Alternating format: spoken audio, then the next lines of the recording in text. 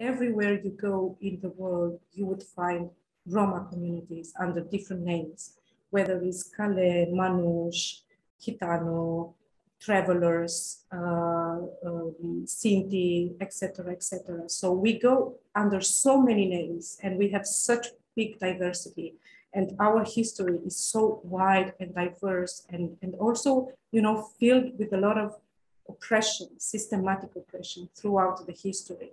We need to redefine what is a Roma issue, actually, you know, because I would say that it's actually the issue of the society in its global way. They don't spend enough energy, effort to educate themselves, to teach themselves and others about Roma, which is, like, in Europe, one of the biggest community, right?